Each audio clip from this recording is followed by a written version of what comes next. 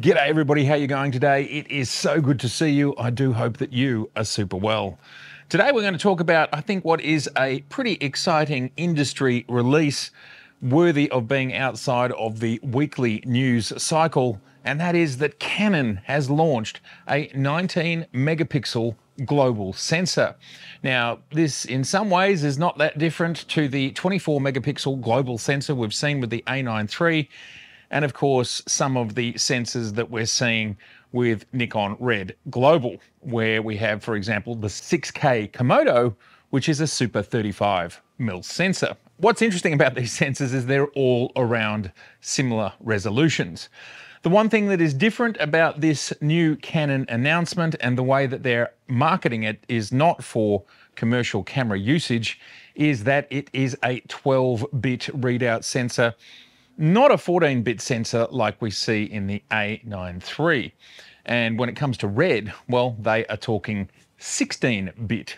But what's really interesting about this is the 19 megapixels, it's very close to the 24 megapixels when you actually talk about the number of pixels across. Sony is around 6,000 pixels, and this camera is coming in, I think, at 5,700. So we're only talking about it being 300 pixels shorter. This actually makes the photo sites larger, which in theory means that they can collect more light. And it can run at almost 60 frames per second at almost 6K. Whereas the A9 III can't do that. It runs for video at 4K, but it runs faster, up to 120 frames per second. What we're seeing here, though, is trading the specs one way or another, these sensors aren't that different, like I said, except for the 12-bit versus the 14-bit. But the interesting thing to me is this is just a sensor. It's been released for general consumption.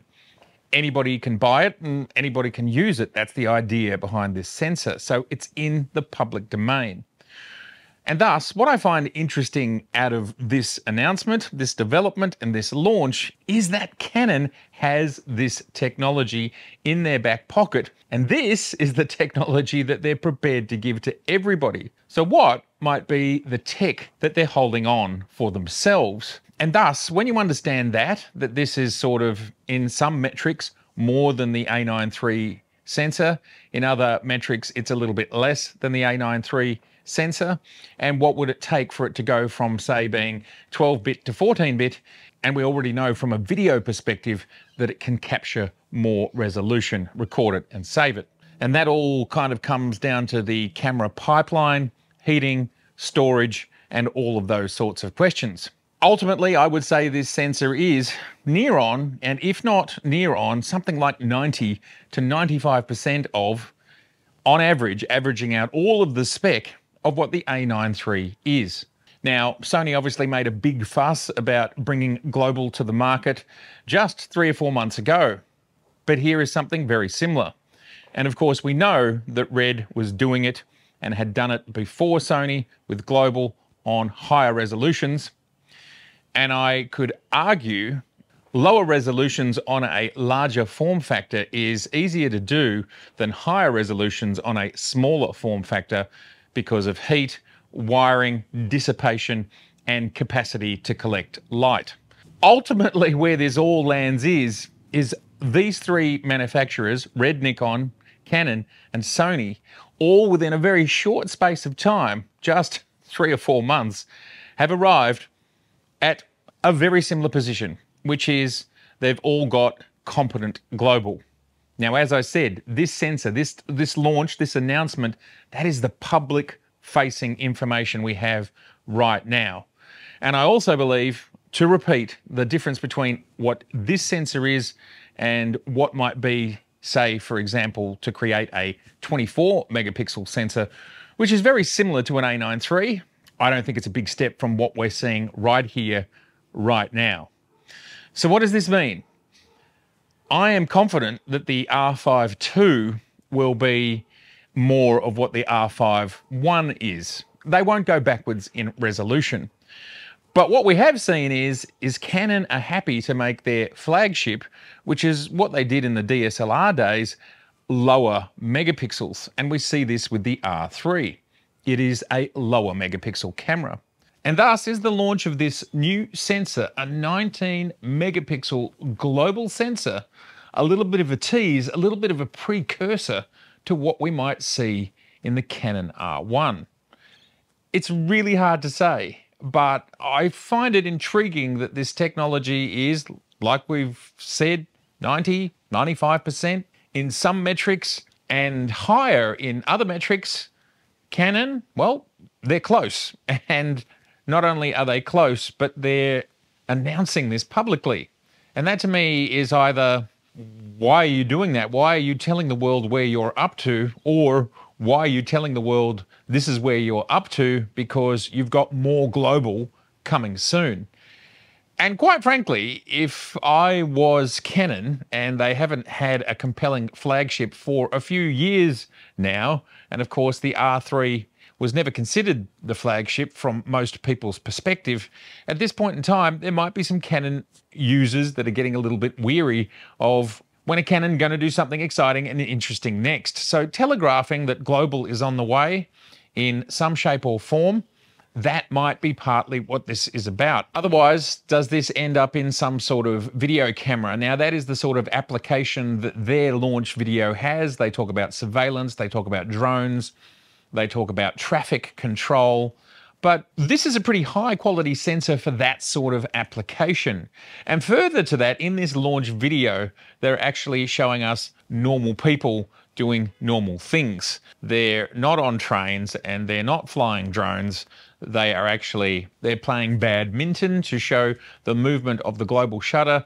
They're rolling a fan and so on. Now, there's an interesting thing in this video. If you look closely at the global footage, which shows the badminton racket not bending, you can actually still see the light flickering in the background. Global does not automatically mean you're going to solve that because you still have to get at the same frequency. So it doesn't just automatically go away. And that means if you have multiple frequencies in the frame and you try and match one, you can't necessarily match the other. So global doesn't necessarily solve that just by default. And we can see an example of that in this demo. Really interesting to me that they didn't pick that up themselves. Canon R1, is it going to be a 24 megapixel global, 30 megapixel global? This sensor has a quite high pixel pitch, and I absolutely believe that they could squeeze another 300 or 400 pixels on the edge to get it up to being a 24 megapixel sensor, matching what an A9 III is. And, well, they could potentially go further. Now, when it comes to 12-bit versus 14-bit, it's a little bit above my pay grade, but I suspect that is more about the processors on the sensor, the RAM, and the speed that all that's running at, as opposed to the sensor's capacity to actually capture it. So everybody, I would love to know your thoughts below about this sensor. What does it mean when we're so close to 24, we're global, we're 12-bit instead of 14-bit, but we can shoot 6K instead of 4K? Are Canon toying with us? Are they sending us a signal? Or has this got nothing to do with anything? Who knows? But I think it's really, really interesting that Canon are in this space, Sony are in this space, Nikon are in this space. And we know Nikon was going into this space with some of their own patents anyway, but they've obviously fast forwarded into this space with active working technology that is actually field tested and highly regarded. Global sensors. Red. As another little side bit of information, Canon has also released a 2.8, I think it was, or 2.9, somewhere around there, megapixel sensor, which has ultra high dynamic range. Now, that's very low res, and they talk about it being able to be used for body cams or webcams, and that's actually a pretty good point. You do want high dynamic range in those sort of applications. And looking at the video, as we can see here, we can see the quality of it's not great. That is because it is 2 megapixels being blown up, and I also think this sensor is pushing really hard to be able to do this. This is not for photographic or filmmaking purposes. This is more for documenting information. These two sensors are available along with a third sensor from Canon. I do think there's interesting things to come. And of course, we know that Sony, Nikon, Canon, Fuji, and others they don't stop working on this stuff. They've got departments that their specific role is to further what a sensor can do for us. And this technology, it just keeps marching on. And Canon has been pretty quiet at the high end of the spectrum of late. So it's time. All right, everybody, I'd love to know your thoughts on all of this. It's been so good to see you. And if this is your first time here, I'd love to see you again. So please do subscribe, please share, and please like. All right, bye for now. As you get towards 700 videos, you got to keep changing things up. Today, we've got green trees. I thought I'd be camouflaged. How's it working? And just before we end this video, I wanted to touch on this statement here we can see from Canon. Through the further development of CMOS image sensors, Canon will break new ground in the world of imaging.